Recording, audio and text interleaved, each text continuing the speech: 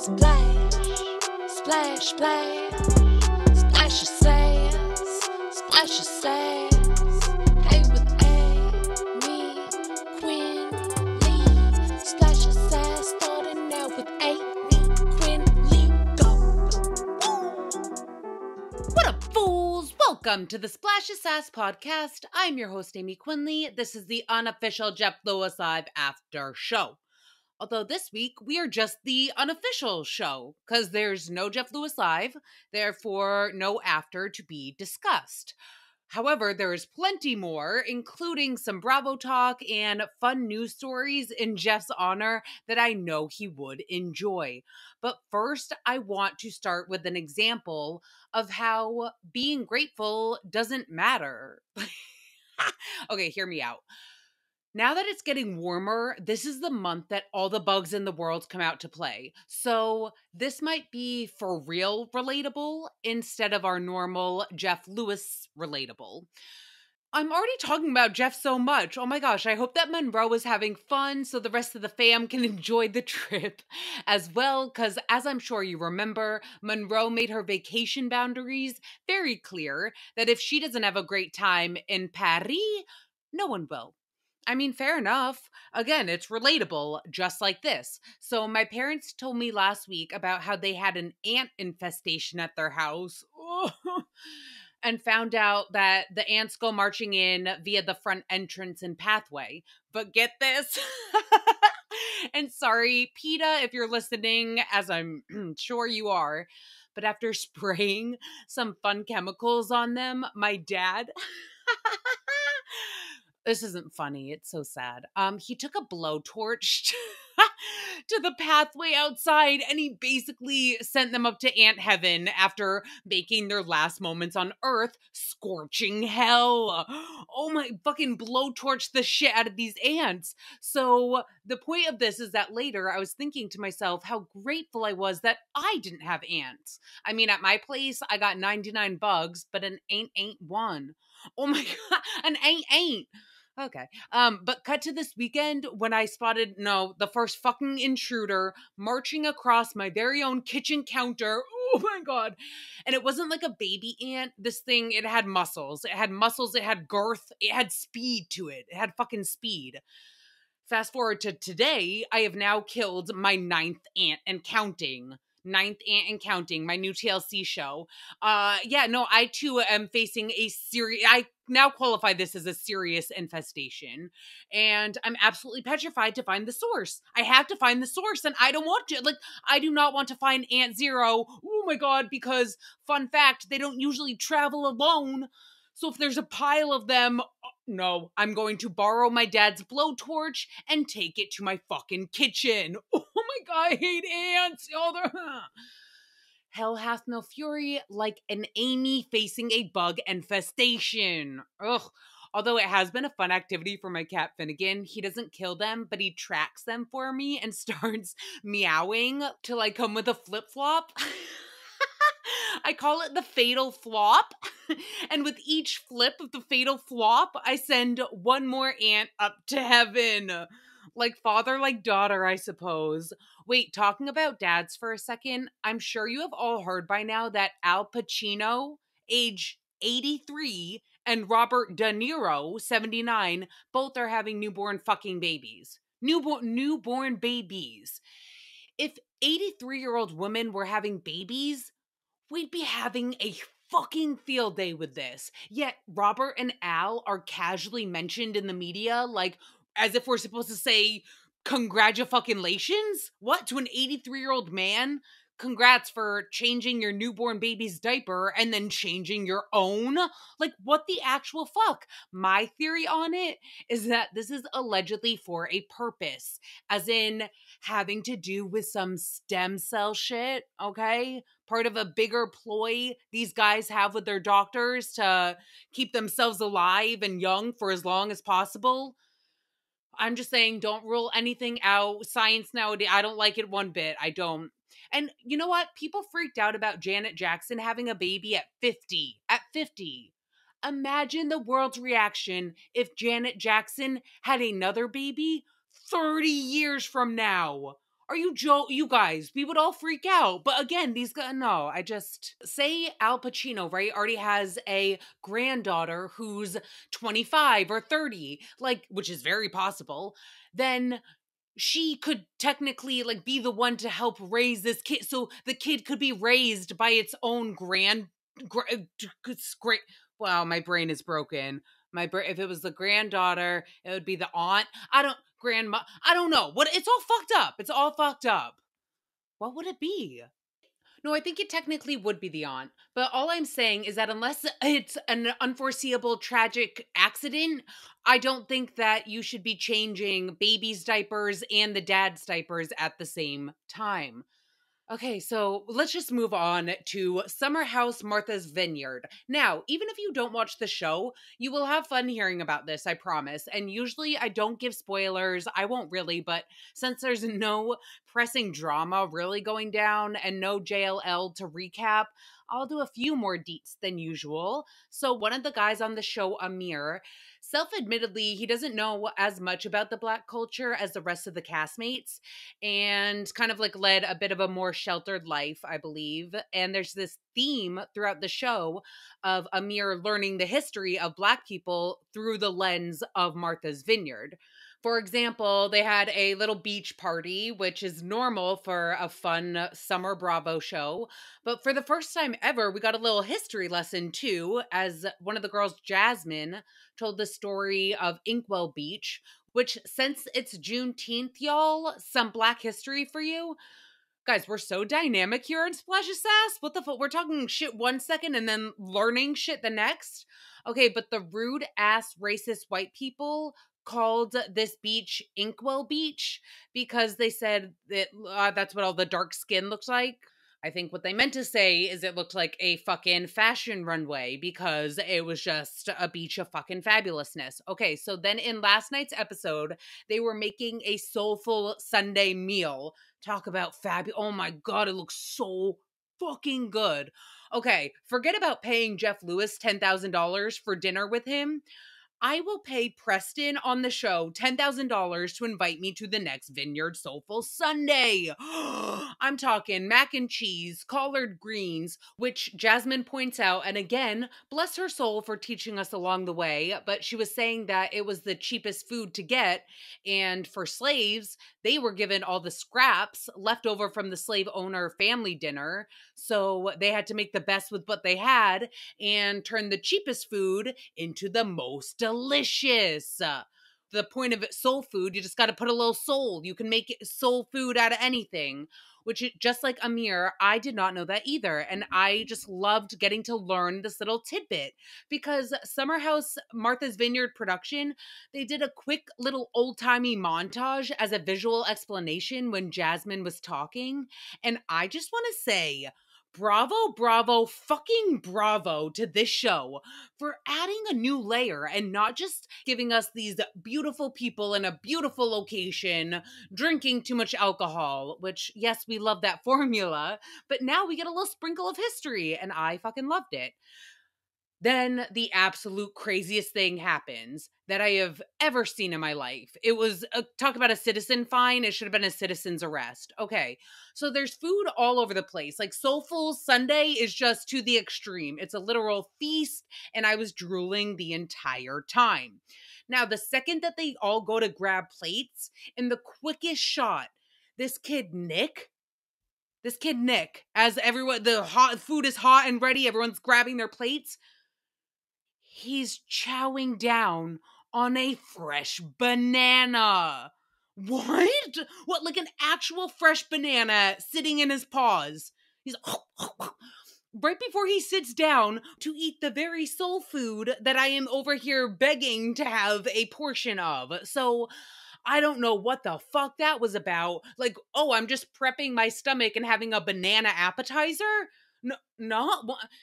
Does that help expand the stomach, or were you trying to fill yourself up so that you didn't overindulge in all of this soul? Because to me, you don't have a soul if you're not willing. Even okay, so Nick is wicked healthy, right? So that's probably his thing. Is like, yeah, I love the food smells good and is delicious, but that amount of butter, I'll be shitting all night. Like, okay, we all have levels of IBS. Shout out Jameson.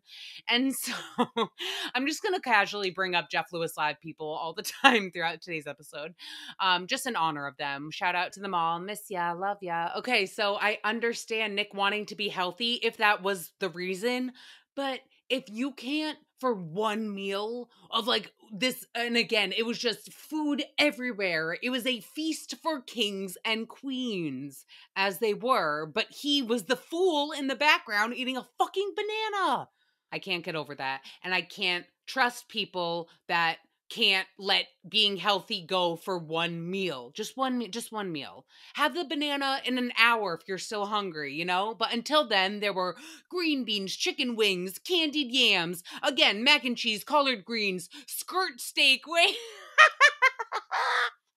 Oh my God, it makes me giggle because they kept on saying skirt steak like a few times throughout this episode. And it just makes me picture a steak in a skirt. Like a little ballerina tutu if we want to get specific. Okay, so later Preston hosts a pride party and the guys have 5 minutes to come up with a dance. Okay, I'm telling you, this show got off to a slow start for me, but they have absolutely stolen my heart. You want to know why? You want to know why? Because they are fucking fun. Summer's supposed to be fun and they are fun. Like the amount of shit that goes down in just one scene alone. But I'm telling you, they've maybe left the house once and they are keeping this thing alive and going. They don't just have arguments. Like there's pure entertainment moments. Like again, the boys coming up with this dance routine or the montage history lessons or even just walking to the fucking car for dinner once. Oh, I guess, wait, they did leave the house that one time. But the girls, they were twerking to the car, and even that was next fucking level. Like, they were doing handstands, flips. I was just loving them walking to their fucking car. I could have watched that on repeat all hour. So, they just got it. They got it. These people got it. The only thing is that now that there's 2 summer house shows, we need to change the original title. I'm so sorry. We all know how I feel about being the original and having to switch titles just because someone new came to town. However, it is clear that the Martha's Vineyard cast, they deserve a second season, which I'm only a ferry ride away. So again, Preston, please invite me to your next party. Love you. But so it's just when you keep on saying Summer House and then Summer House MV, it's like, no, it needs to be Summer House Montauk and Summer House Martha's Vineyard. So sorry to the Hamptons, but hey, it happens to the best of us. People make shows with similar titles and we just gotta roll with the punches, y'all. So the episode ends with a fight between the married couple in the house, Jasmine and Silas. They're like the anchor couple, you know? But earlier in the day, Silas asked her not to iron his pants, and she did anyways, got a mark on them. He flipped out, continued the fight later in the night, basically saying that she better learn to iron correctly. And it escalates. And the whole episode ends pretty disturbingly for the previews with him yelling at her next week to the point where other castmates in the house are like, what the fuck is happening? And I'm just saying, whether or not you watch this show, I swear everyone will have an opinion on the way this fight goes down at the start of next week's episode. Like, unless there's some miracle Hail Mary that gets thrown, my prediction is Silas shall not be winning the hearts of America. But as for Jasmine, I fucking love you, girl. I love you. And also, so here's the thing about the fight. Like, he asked her not to iron the pants. She did anyways, and something happened to them. Now, I get this in the sense of, like, when people do your laundry for you. Oh my God, talk about being ungrateful. What a little brat. No, but like, I'm talking when you specifically ask somebody not to do your laundry, when you're like, no, I'm going to do this. Don't put it in the dryer, please. What? And then they do it anyways. And they're like, oh, I thought I was just being helpful. And it's like, okay, well, now my entire wardrobe will fit a toddler, and I don't think enough Manjaro in the world will let me ever wear that shirt again. So thank you for that. But again, it's never what you do, it's how you do it. And the way Silas is talking to Jasmine, Y'all. I'm telling you, check it out if you feel like getting fired up. Now, to cool things down, let's switch on over to Real Housewives of Atlanta, which started with a cryotherapy scene. What the, as if that's still a thing? It felt so dated. Like, and the cryotherapy is when they go into those things and get like frozen to death for 2 minutes. So the whole point of the scene is to watch them awkwardly talk in the lobby, awkwardly talk on chairs in the lobby afterwards, and then spend a few minutes getting frozen to death. So, but I feel like they should have been pretending to, I don't know, like play pickleball or get a vagina facial or whatever trend people are into these days. I don't keep track. I do like how I chose pickleball or vagina steaming, though. Great options. So Sheree hosted a Gucci brunch at this restaurant called Toast on Lenox. Fucking love the name. Love the name. And shout out to Toasty on Lenny because the editors included some shots of random patrons' food in the opening, which I love that.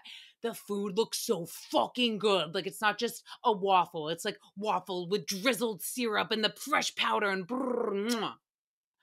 I keep on talking and thinking about food. Like, it's going to be one of those days for me. I call it a black hole stomach where I can never get enough. It's like the food is going nowhere when I eat it and I'm forever hungry, which is pretty much every day. But at this restaurant, you also get a nice tour of their beautiful decor. Because as different girls storm out, the cameramen following them, you just get to see all these different angles.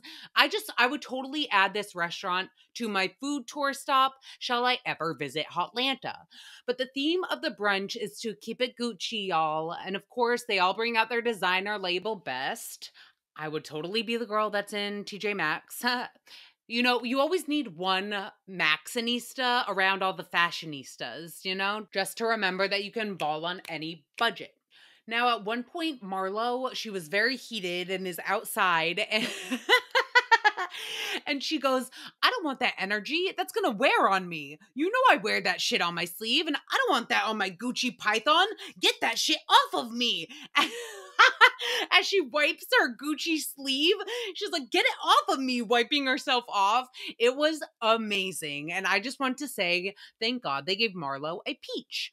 But in both Summer House, Martha's Vineyard, and Real Housewives of Atlanta, there's a lot of the typical Bravo fighting going on. So in honor of that, plus the fact that both of my cats have iconic birthdays, Oliver's being April 20th, aka 420, and Finnegan's being today, which of course, happy Juneteenth. So in honor of all the cat fights, my Insta story is dedicated to my fluff babes. Do you remember when Leanne Morgan, she was on Jeff Lewis Live and she said eventually she had to hire somebody to take over her social media? Because if it was up to her, she would only post videos of her cats. Talk about relatable. I am the same. Also, for Juneteenth this morning, I put on the shirt that I bought from the Black Lives Matter Foundation. And it made me giggle because a few days after I donated and bought the shirt, it was announced in the news that the head of the organization allegedly misappropriated fucking funds to go live a lavish lifestyle in LA.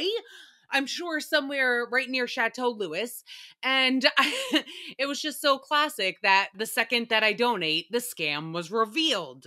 I'm over here thinking I'm doing a good deed, and turns out I was paying the electric bill at a mansion in the hills. But to that lady, I hope you had the time of your life.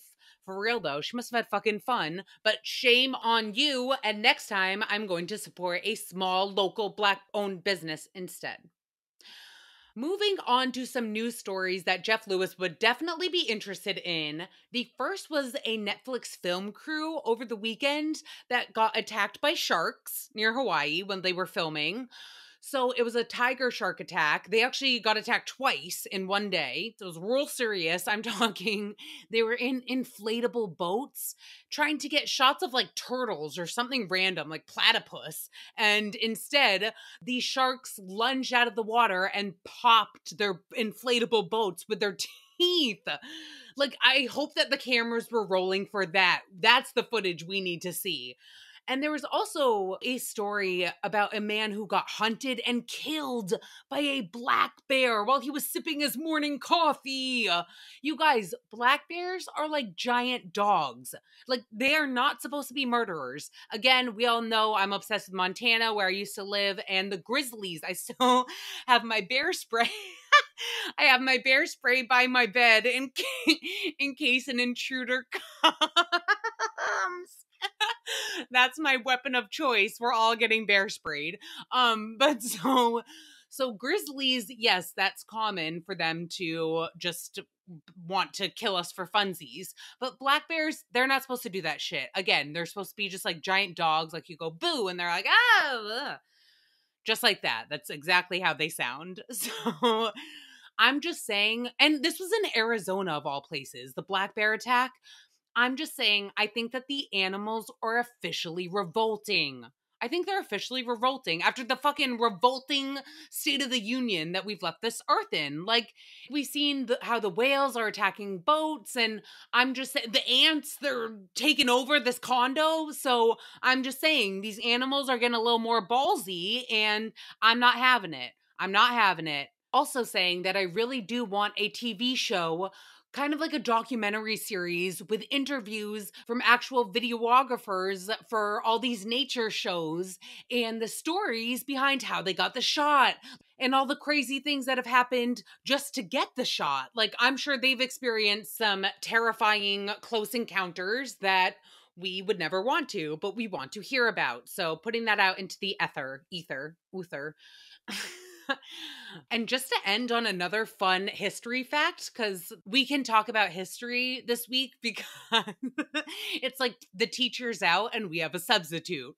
Okay, so we get to veer off topic a little. I know the teacher, aka Jeff Lewis, would not want to talk about this shit, but we are on Splash of Sass. Now, King Tut, this is this is the fact I need to tell you about. So back in the day, it just got revealed. They thought that he died from a disease like malaria, and he was around the age of 19, which is crazy enough to think that he was king at 19. I mean, but then again, if you saw the pictures of Prince Louie, King William and Princess Kate, yep, those ones. Prince Louie's the youngest of all of them, and there were adorable media pictures from the like changing of the colors or something this weekend, some celebration. They always have some fun festivities going on there. I want fun festivities. Tradition. So I'm just saying that the pictures of Prince Louie, he has my vote for king. He is fucking hilarious. He's the cutest thing I've ever seen. He makes the best. He's so, talk about entertaining. That's what I want out of a king. I want entertaining. That's clearly the most important thing. So we're skipping over Prince Charles, what's the other one? George. Yep. Sorry, Charlotte. I don't think you ever got a chance. And straight to Louis. Off with their heads. Now, the fact about King Tut is they thought he died from malaria or some disease. Turns out, guys, it was basically the equivalent of drunk driving.